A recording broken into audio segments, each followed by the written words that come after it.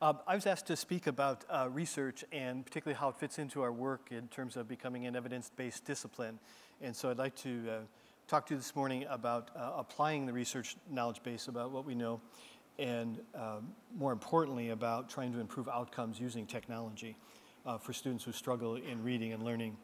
I will do my best to make it less technical than if this was a college class. So we generally talk about two ways of thinking about research, being a producer of research versus being a consumer of research. And so for this morning's talk, I'm going to take the approach that we're consumers of research, and we'll, in many cases, try to sidestep some of the technical aspects. In certain parts, we'll dwell down into some of the technical content just to give you the background. But my goal before we're done here for morning tea is to give you some licenses about what the research says so that you are emboldened about changes you'd like to make that have solid research backing, but also to give you a license to challenge when we want to do innovative things and the research base isn't quite there. And so I want to give you some approaches on how you might do that.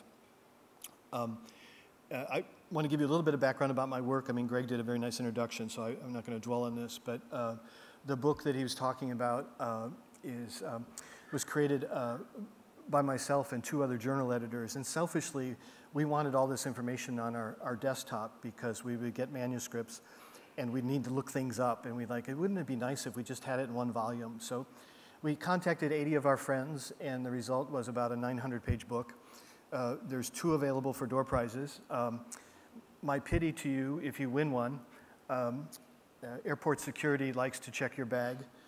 It's so thick the x-ray can't get through, so they think you're hiding something inside. So at university, people that use this, I consider that an abuse of students when you require a 900-page book to be read during the semester. But if any of you are involved in grant writing, it pays for itself in one day in terms of having ready reference. We asked each author to tell us not only what we do know, but what we don't know.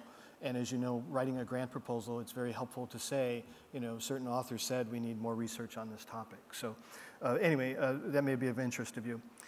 Greg also mentioned my current work with JRTE, the Journal of Research on Technology and Education. That's ISTE's research journal. It's an international journal. Comes out 4 times a year. And then I think the other reason I came up on Greg's radar is for many years I've published something talking about what we learned last year.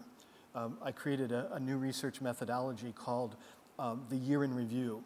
And I was very envious of fields like psychology and reading that had textbooks and reference books that summarize the research, where in the area of special education technology, we can't typically go to one place before the handbook was published to find all the research.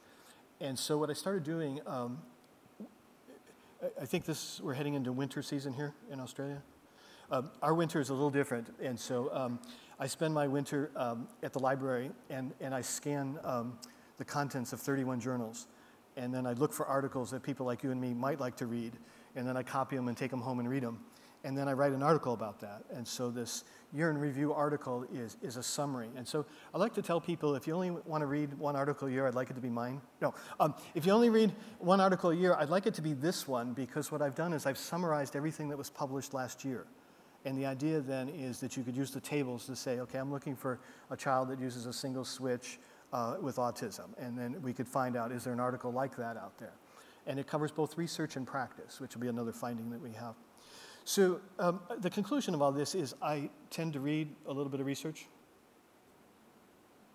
Do I have any credibility on that yet? Okay. All right. Well, tell you what, let me kind of launch into some things about the urgency. And what I have here is 4 graphs of data. And it wouldn't be a good research session if we didn't show data.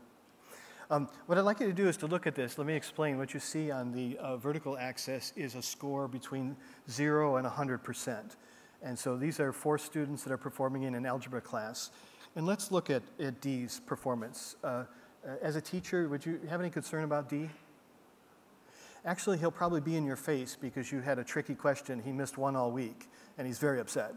Very upset. But typically, a teacher would be very gratified with a student like D, that he's doing very well.